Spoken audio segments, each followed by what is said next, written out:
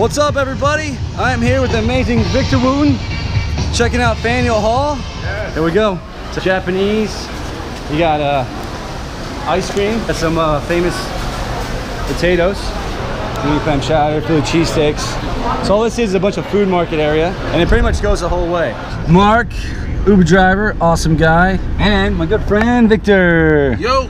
Yeah. So we got a couple hours to go ahead and jam out some juggling. And I packed a lunch. And if you want some food, just peanut butter jelly sandwiches. If it ain't messy, it ain't good, you know what I mean? So Victor had a unicycle when he was younger, and he pretty much juggled with his brother Rudy.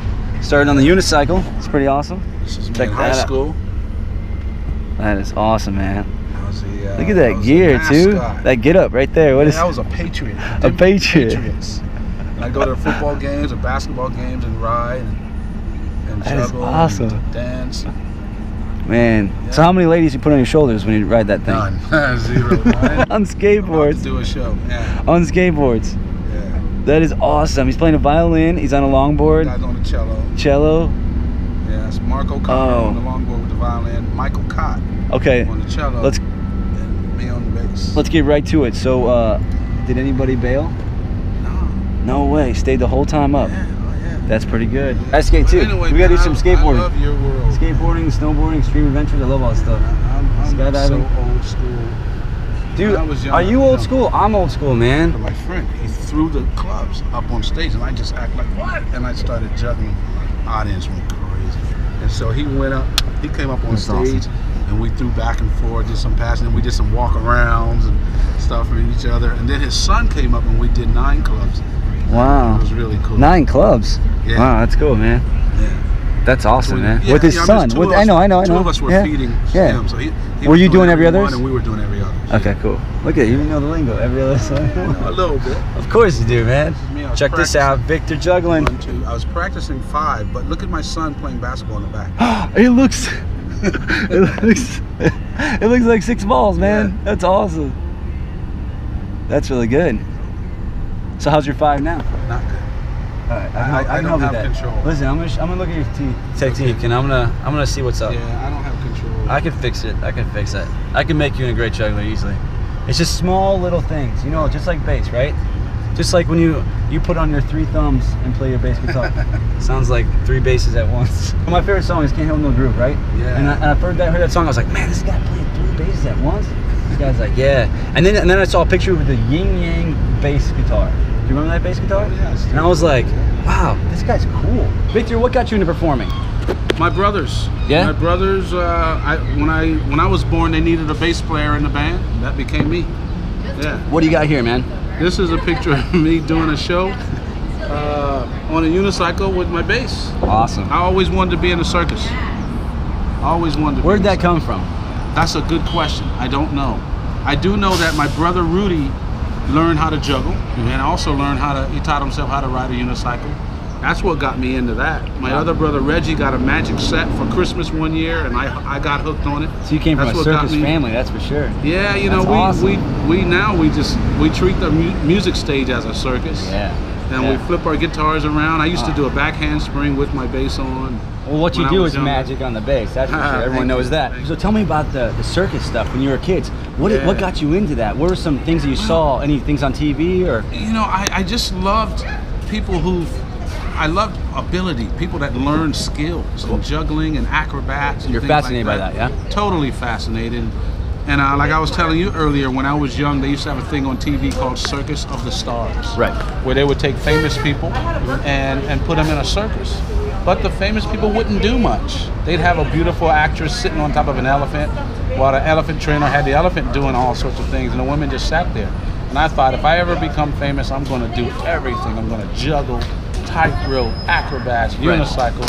And so I started learning how to do it. But now they don't have Circus of the Stars. But I get to juggle with you, so I'm juggling with a star. Yes, sir. Thank you, man. Thank you. Yes. What got you into performing? Like, was your family into performing? Yeah, we've been on stage since we were very, very little kids. I've been on stage performing at least since 5, and what I mean is really, you know, in Coliseums. I was on tour at 5, opening for great soul singer named Curtis Mayfield, the youngest of 5 brothers. If I was 5, my oldest brother Reggie was only 13. And he's the one that taught me. So how does a little kid get his brothers good enough to be on a major tour? So I owe them all the credit, but I have been doing it. I've been performing my whole life. I heard that each of you play almost all the instruments. Is that true? Well, I mean, there's a lot of instruments, so I won't say all, but in the band, you know, we have Reggie on guitar, Roy on drums, Rudy on sax, Joseph on keyboards, and me on bass. And so that's enough for a band, but everyone does also play different instruments. Yeah. My older brothers play horn, wind instruments, trumpet, French horn, stuff like that. What got you into bass? Why'd My you pick brothers, bass? they needed a bass player when I was born. They needed a bass player. That was like me, Yeah. you know. My dad's a drummer, my brother's a drummer, my big brother's a drummer, and I wanted to play bass. They needed something else. Yeah. Everybody's a drummer. Yeah. Well, my brothers were playing all these different instruments. They needed a bass player to round out the band, and so that was me. Wow. Yeah. When you first started, what got you more into like playing and practicing every day? Where did the inspiration and the spark come from? Well, I think the inspiration and the spark came from seeing my brothers do it, and I wanted to keep up. Doing it a lot, and you see the attention you get and the fact that it makes people happy. And then I started learning about, I mean, as a very youngster, I started learning about bass players. So Stanley, when I'm 9, I meet Stanley Clark, one of my heroes. Wow. You know, and I see Larry Graham, and I see Bootsy Collins touring with James Brown. Wow. And all of this stuff. And so I'm seeing these amazing bass players doing things I want to be able to do. And so practicing is a must at that point. Plus my brothers were practicing. How many hours did you guys practice? What was the practice It's hard to say. You know, I never calculated it by hours, but we had to do it. You know, we had to do it because we were playing weddings, playing concerts, so we had to learn songs. And then I'd see or hear Jaco Pastorius, and I want to learn that. Jaco, man. Literally, I'd stay up all night until I learned a piece of his or something like that. Did you hear about, like, so what was the reason how he died? Was it because some guy hit him over the head with a bottle? Jaco was going through a not good phase of his life where he was just chemically imbalanced, and he was trying to get into, the way I hear it, he was trying to get into a nightclub. They wouldn't let him in, and he tried anyway. Who knows what he did, but the bouncer pretty much just pummeled him. Oh my gosh. And sent him to the hospital, and he ended up dying because of that. Oh no. You know, you see all these like greats, even like Jeff Buckley, you know, and something happened with that, you know, and I hear he was in the river and, you know, yeah. Like, I mean, a lot of our heroes were successes in music, but not so much a success in life. Didn't have themselves together. Have you seen a lot of that in your life when you're performing with all your friends around the world? Yeah, especially as a youngster. But now things are changing. Musicians are getting smarter. You know, they're not hurting themselves as much, you know, with drugs and alcohol as much. Right. And people are getting smarter and taking better care of themselves. You know, musicians will eat more healthy now, things like that. So I think it's a better day. Plus, people are easily replaceable. If this musician, I don't like him, I can find a replacement easy now because of YouTube. So now people aren't putting up with bad attitudes. It used to be there was only one Jimi Hendrix. There was only one Jaco, so we put up with whatever just to hear them play. It's not that way anymore. With music, it's easy to see these things, but then it's better just to go right to what the passion was. Yeah, I mean, again, I think people and musicians or performers are getting smarter because once you become famous, you do have access to a lot more things. Right. Women, drugs, alcohol. You get access to all that stuff, but I think people are getting smarter to choose wisely. And I was lucky enough to grow up with 4 brothers who never drink or smoke, so I never got into those things also. So I was one of the lucky ones. When I hear Can't Hold No Groove, it sounds like 3 basses in one. Sure. And the technical skill, it's just like, man, that guy's got to practice for hours and hours and hours. What was back in the day in the life of waking up, getting the bass? Did you guys just practice all day long? Did you guys just jam all day long? Jamming. And just jam. Jam. So if you had advice for a bass player who's watching this, what's the advice for them? Just jam with your friends? Play with people. Practice by yourself a little bit, but play with people. Like learning to talk. You get better talking by talking with people. Okay. Even in a Spanish class, your teacher might teach you a new word, but you don't sit there and practice that word over and over. You practice using the word with people. The word is meant to be responded to. It's not just meant to be said, right? And so music the same way. There's a response. If I play this, someone's supposed to respond. So jamming with people is number 1. Practice a little, play a lot. And I see that you like playing other things. So you like juggling, you like circus. And tell me this, do you think that's important? We'll just do the club for now. We're gonna juggle the knives later. Later. Fun times. But do you feel like it's important to have other skills that you love Yeah. that helped you with bass? The circus has. Absolutely. How much has the circus helped you with bass Well, playing? the circus has taught me a lot because I've been let's get into a fan and I've paid attention to the circus and I've literally trained for the circus. Yeah, I wanted man. to be in the circus as a kid, but it's taught me a lot about performing. Yeah. And when I worked at Busch Gardens in Williamsburg, Virginia, Yeah. on and off between 1981 and 1987, I was playing in a country show. I was playing bass and bluegrass fiddle. But I hung out with the jugglers and Albert Lucas. And, Yeah, and I forget these That's two. awesome. They weren't brothers, but there was something brothers who were doing this comedy acrobatic act, and they rode unicycles on top of a circular ball. I forget their names, but I was hanging out with them, and then the Chinese acrobats were there. Okay, and I cool. was hanging out with them, and they And you were were teaching me things. so stoked to just hang out with them and be with them. That was your I learned thing. about performing. Cool. Right? A lot of musicians just learn to play their instrument. Yeah. But like you as a juggler, you have to perform. You Be a can't showman. just juggle. You have to be a showman. showman. Totally. Connect with the audience. That's one thing you do. You love to throw the bass high into the air, Absolutely. flip it around, and that's Right. where like I feel like, hey, I see the juggling, the circus speak out right there. Right. You know, when you do your Exactly. shows, It's flipping about around your body. performing. So I'm learning from you guys all along because you guys connect with the audience. Yeah. You have to. In other Absolutely. words, Absolutely. you don't have to be a juggler to enjoy you. Absolutely. I don't want you to have to be a musician to enjoy and appreciate what I do. Where Yeah. a lot of jazz guys play music that only musicians understand. Right. I don't want to do that. Yeah, I yeah. want to connect with people who don't even know who Victor Wooten is. Right. Right? And like for you, sometimes you might do a trick that's very difficult, but doesn't relate to the audience. They don't understand these things. These things are a prop that juggler knows, right? But they might understand this because it's danger. Right. So you could do This is a something knife. simple with that. Yeah. But this is more connection because it's danger. And I want them to feel, oh no, a knife. Wow. Right. Okay, 5 knives. Wow. You know what I'm saying? It's the same thing connection with you. When I first saw you live and House of Blues, Bella Fuck Tones, it was like a party, man. You were jumping, you were smiling, you were flipping the bass around. It was so much fun. And I was thinking, man, this guy plays bass too. He's not even looking at the bass. The whole time he's just all over the place. And you never stopped. Never stopped songs. It was like, next song, okay, boom. So I feel like it's like tell me this. Is it the eye contact or the head nod where everyone's like, okay, your turn? Like how does it work in the band? Like All when you of guys the know above. who's next, it's like, okay, you're next. You jam out. You All jam of out. the You got above, I mean you you know. already know. Once you give someone an eye contact, it's like, oh, I guess it's my turn. Bam. But it's a lot That's like talking. awesome, man. It's a lot like talking. How do you know when that guy's finished his sentence and it's your turn? You're just that good.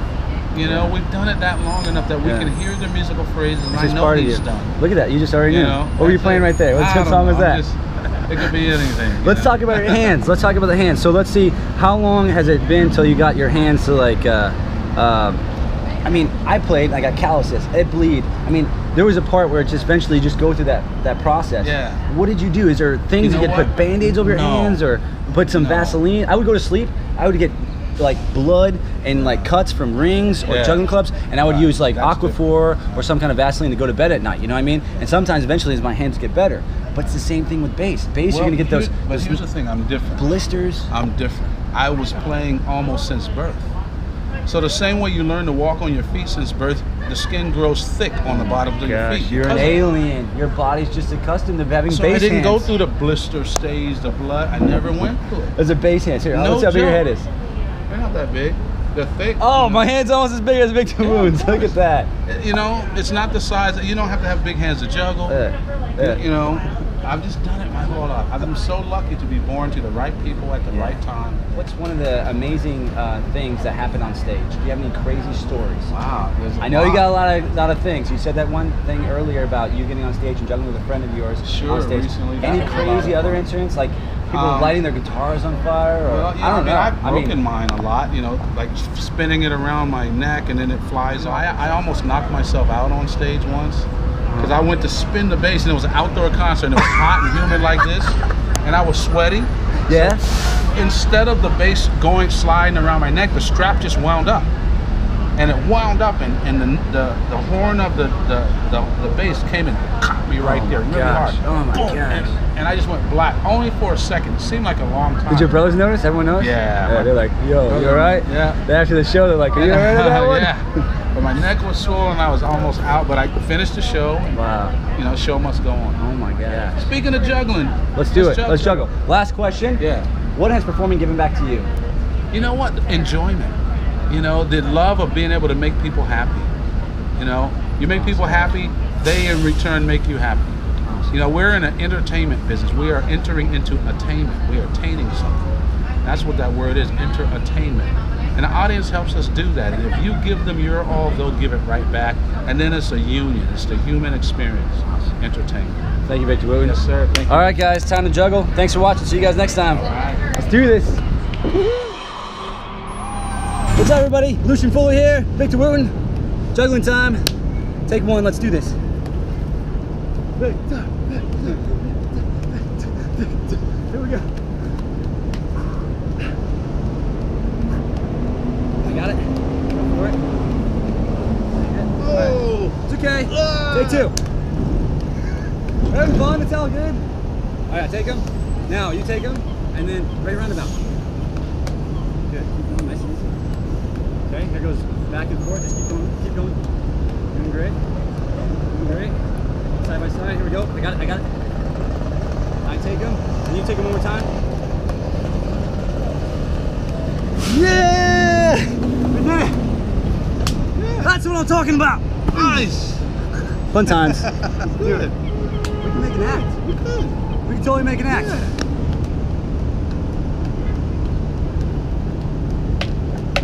Got it. Hey, Victor, catch. Ready? Catch. Oh, yeah. Danger, danger, danger. Yeah, now that's a knife. All right, grab three, man. You ready for it? Here we go, Victor Wooten. First time ever. Victor Wooten, first time ever doing knives.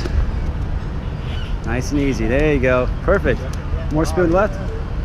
Yeah! It's awesome here in Boston.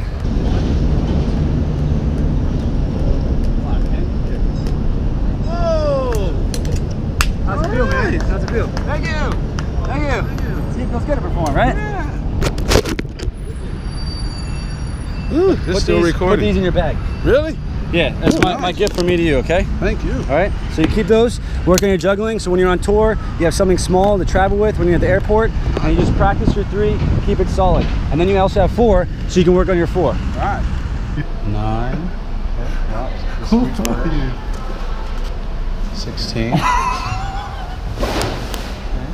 So we got 2 iced teas, we got some gyoza steamed and fried. 2 Thai tea, 1 beef paneer curry, 1 pad Thai chicken and shrimp. Yes. You want Thai tea, right? Gyoza Yes. All right, and cool. 1 fried fish. Sweet. Thank you. Thank you. Thanks, bro. Nice. Yeah, get some Thai. Awesome. Thank you. Kapung kap. All right, we got our food. There it is. Victor Wooten's got his shrimp. Oh, yeah. Yeah. I got my beef, Penang.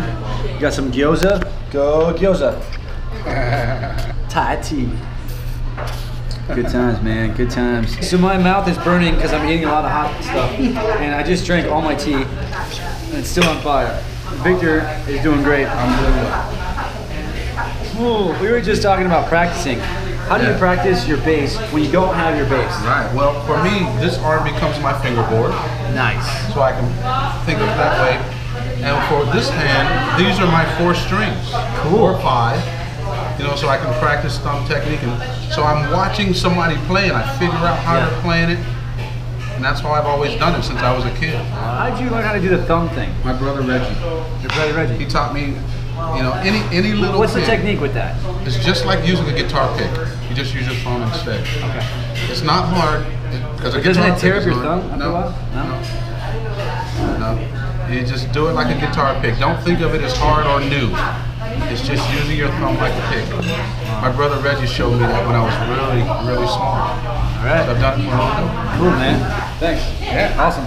Thumbs up. That's right. Thumbs up. Practice your craft. You know, you can understand this, and you master it at home, and then you go on stage and you master it on stage. And then there's a point where you get to a point where it's just like, it's beyond that. When you go on stage and you have your bass guitar, it's now a feeling. Sure. And it's just like, oh, it's that song, and it just clicks in, and your mind, your body, everything's in that whole rhythm. It's the same thing with me and juggling. Most people think about juggling, and the whole thing is if you think, you drop. But if you don't think about it and you get into the feeling, then you memorize how that feeling feels, with that right techniques, you'll run it all day long. And it'll eventually be easier and easier and easier.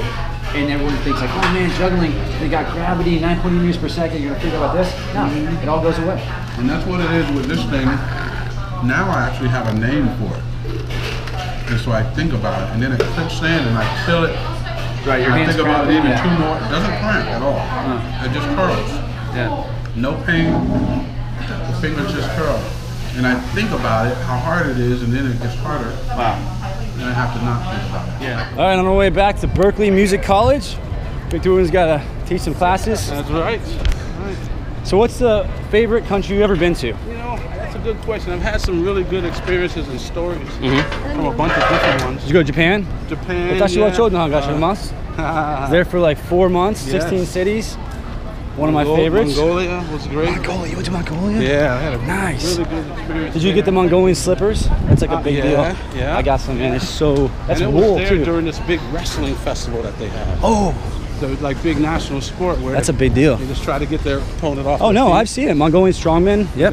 The horseback riding with archery. Yeah. Oh, that's no joke. Very, very cool. Did you play with them, like the musicians? Yeah, we did. Gosh. Yeah. Makes you really have to know who you are. Yeah. You know, it's easy to start believing all of that hype, you know. And then it's like, who are these people, you know? Or like, are they out just because of my fame, or they actually want to know me because of me? Yeah, I mean, sometimes they're out because of your gift that you've worked hard to do. They enjoy it. Right. That's always good. But what I realize is that what people see in me tells me about them more than it does me. In other words, here's an example.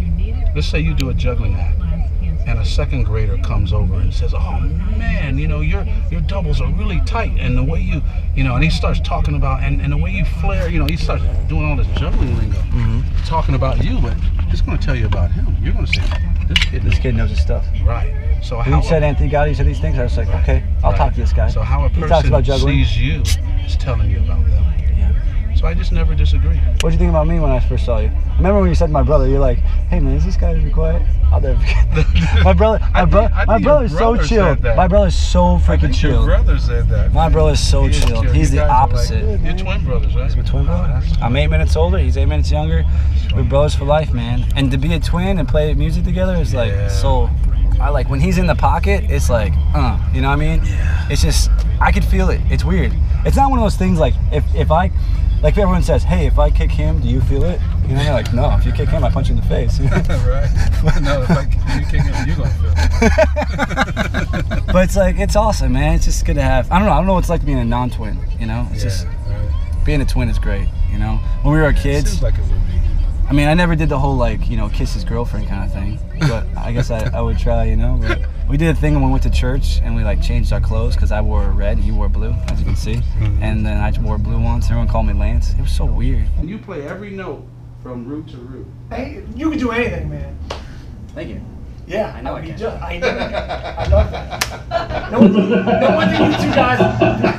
No wonder you two guys are friends. You just met? No. We met in Florida a while back. Okay. Yeah.